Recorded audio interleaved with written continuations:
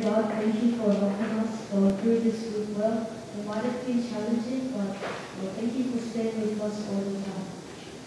Please help other students who are doing tests to do well, and please help us to not get too stressed about it. Help us to be COVID-19 safe over the weekend so we can come back to school on Monday. Help us to listen to Dr. Peter's chapel well so we can learn about you more. I pray in Jesus' name, amen. I have a question to start my sermon. I'm asking you, and this is a question of curiosity. And when I say curiosity, please do not think about the mission on Mars.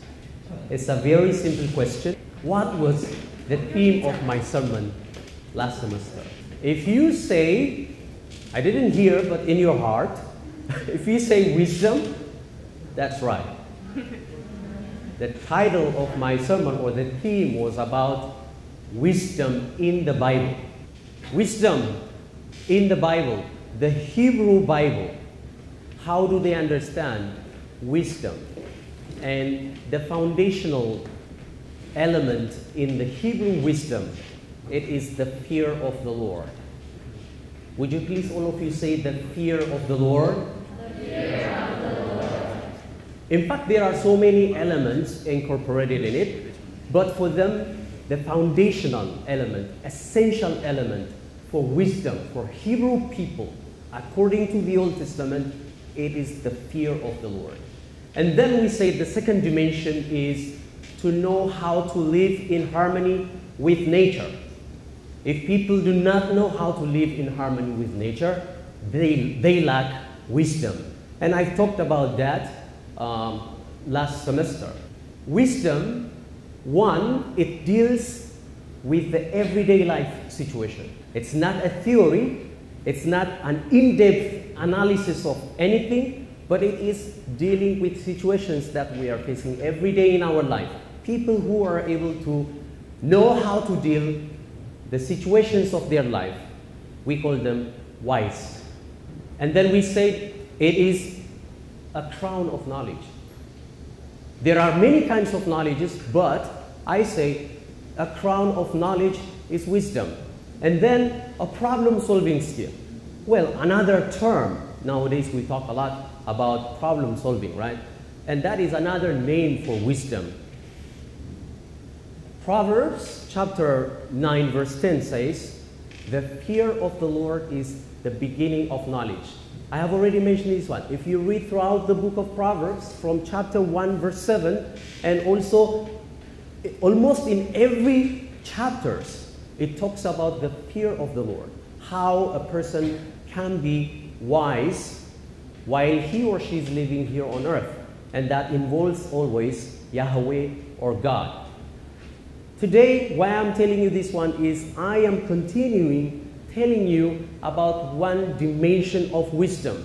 So I think like as a continuation of what I have been saying last semester. Humility is also as one dimension of wisdom according to the Bible.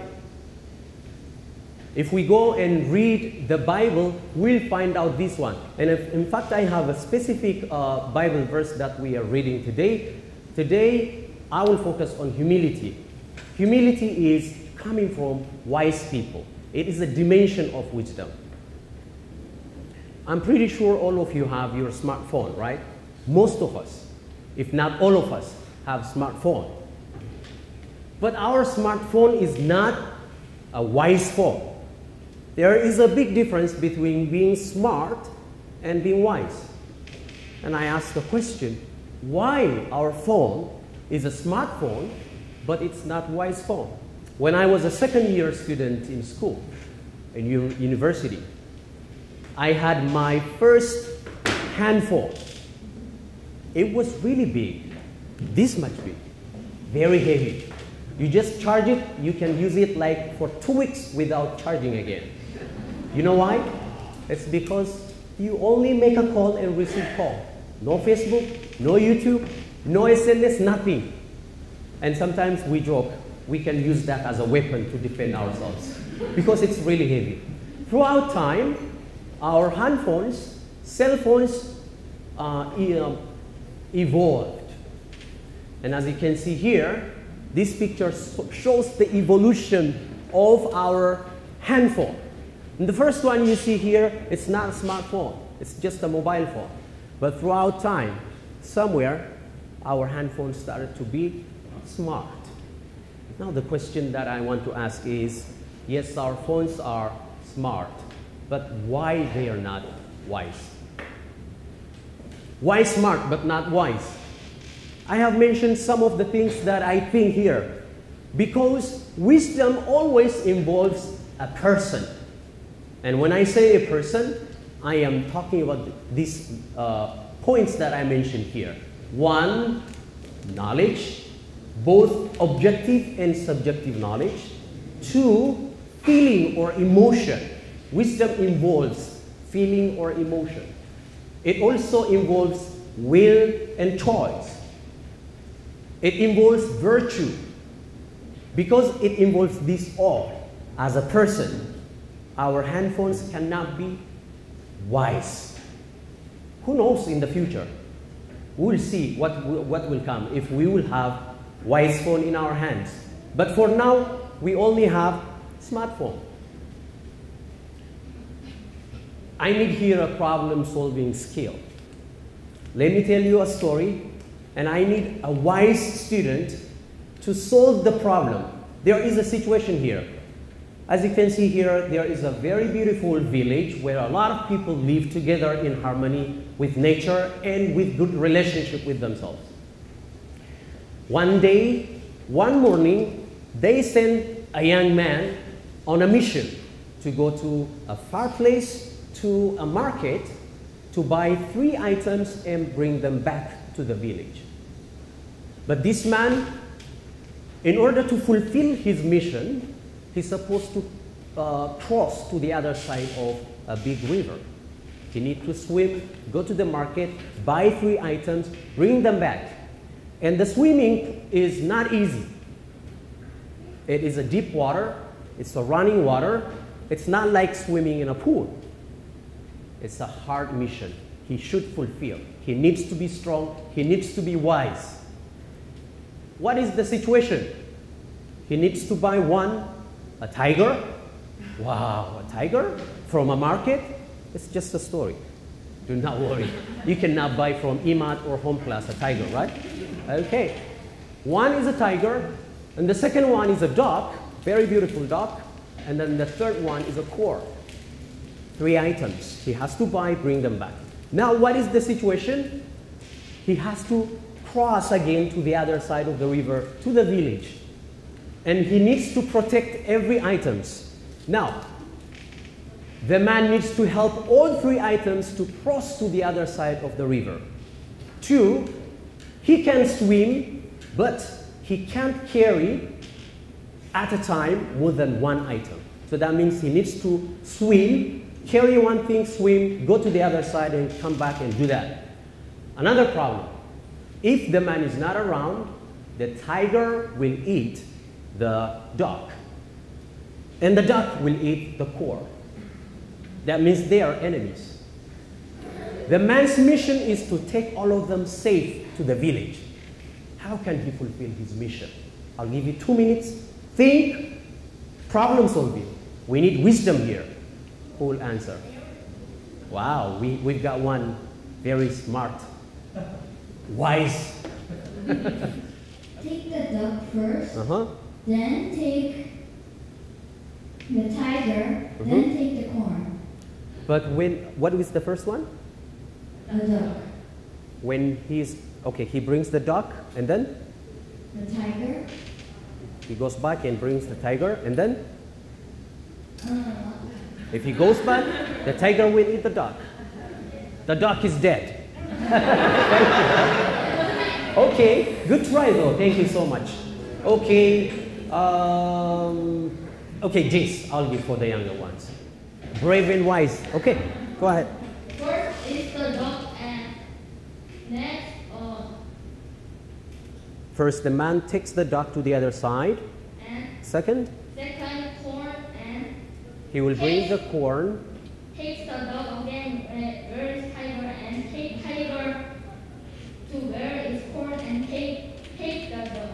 Okay, give him a big hand. Yes, thank you so much. Thank you so much, Jace. Yes, first he needs to take the duck, let's say, and then he goes and bring one and then bring back the duck. That's how it works. Thank you so much. And then now they are safe. Solomon's wisdom is similar with what we discussed here today. Solomon's wisdom, it's a problem-solving wisdom. We need that every day. Not only in the social life outside, we even need it in our personal life as a family. Solomon's wisdom, one, it does justice to the society. I am reading a book by Michael Sandels, and that talks about justice. The question of justice has been going on as a discussion point throughout history. It's a hot debate issue. But the thing is, we need to do justice in the society. That needs wisdom. It reveals hidden thoughts of people. Only wise people can reveal that. It settles disputes among people. Life is full of conflicts and disputes among people, in relationship, between organizations, or in a global scale. We have so many disputes to settle. For that, we need wisdom. Solomon's wisdom reveals evil that is not visible. Sometimes the invisible things wisely needs to be exposed. And for that, we need wisdom. And above all, that wisdom saved the lives of the vulnerable. There are so many people, quote unquote, we call weak or vulnerable people. We need wisdom from our leaders. We need wisdom from members of the society. Each member of the society needs to display wisdom in everyday life so that we may create a safe haven for the entire members of the society. James chapter 3, verse 13, the Bible portrays humility is a dimension of wisdom. Let's read it all together if you can see. 1, 2, 3. Who is wise and understanding among you? Let them show it by the good life, by deeds done in humility that comes from wisdom. Show it. If someone has understanding, if someone has wisdom, it needs to be performed. How? By the good life, by the good deeds, actions. And these actions needs to be done with humility. Humility that comes from wisdom. Number one, it says good deeds, good action. Number two, it says good conduct. And we need humble spirit. Now, just to give a short definition here, when I say conduct, I am referring to the manner in which a person behaves in our relationship with people in our social life. Wherever we belong to, we need to develop a certain manner in which we behave, relate with people.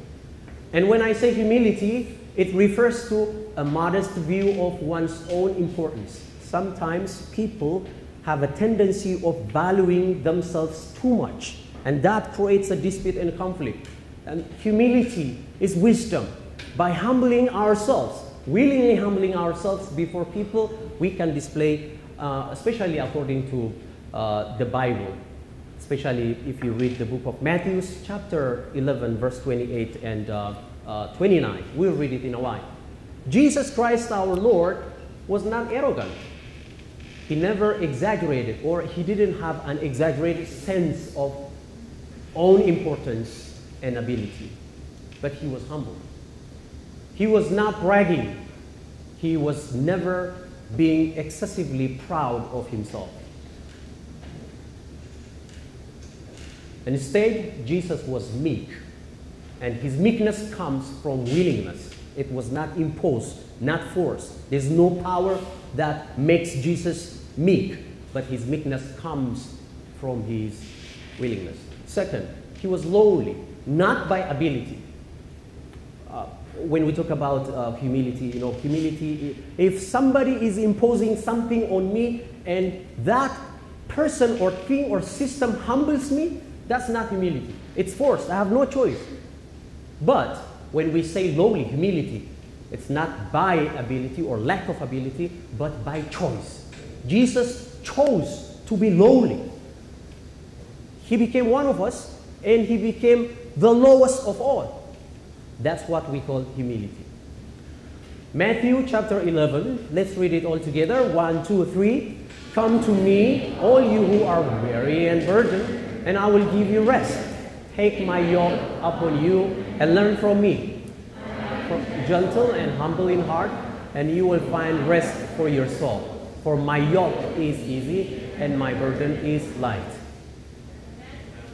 Matthew 11, 28 to 29. I underlined, Jesus said, learn. Given instruction. Jesus said, 1, come to me. That's an invitation. It's a divine call. 2, he said, take my yoke. That's a responsibility. 3rd, he said, learn from me. As Christians, our most lessons needs to come from Jesus Christ. Jesus is radical in every aspect. Thus, he says, learn from me. What do we learn? The lessons we learn from him, 1, he said, be gentle. He said, I am gentle. And he is telling to people who is calling, he said, be gentle. Show a mild, kind, tender temperament or character. And then he said, be meek in heart. There is a big difference between being meek, humble in heart, and acting outward. Related with willingness and submissiveness, this one. Be meek means willingly you submit yourself to even those who are called weak or vulnerable. And that there is a promise in the very verse. He said what? You will find rest for your soul. People try to find rest for their soul, for their spirit in many, many ways, which I don't have objection, but I'm pretty sure the kind of rest for our soul that we get from Christ is incomparable to anything else. Praise the Lord. According to James, the verse that we read, wisdom is demonstrated in a genuine humility. Wisdom is a performance. The verse says, if you have understanding, if you are a wise person, show it in your life. Perform. Wisdom is something to be performed. It's not just a theory. It's not something that only to be written in textbooks, but it's to be performed every day. A person who is truly wise is truly humble. And the vice versa. A person who is truly humble is truly wise. These two, humility and wisdom, they are intertwined. They complement each other. Without humility, there's no wisdom, and without wisdom, someone cannot be humble. What do we learn? 1, demonstrate the fear of the Lord. What does it mean? Related to our other human beings, the fear of the Lord needs to be, when the Bible says the fear of the Lord, actually, it needs to be performed in our relationship with other human beings. If I say I love God, how can I love God without loving you? If I say I serve God, how can I serve God without serving you? I serve God through serving you. I love God through loving you. Our love for one another is a kind of love that we offer for God. Therefore, we need to demonstrate the fear of the Lord in our relationship with others, and not only social relationship with others. We also need to relate to the entire God's creation in harmony, taking care of them and improving the environment and doing anything possible to be good steward for all God's creation. Second, have humility that emerges from wisdom. The path of arrogance always attempts to go upward, but unfortunately it usually, if not always, fails. To the contrary, the path of humility goes downward, as love does, and they both succeed. That's what we learn from Jesus Christ. When he became one of us, while he is God, we learn the path of humility, as it is written in the book of Philippians chapter 2. And the third one, let us always recognize and remember, one, selflessness is wisdom. Selflessness.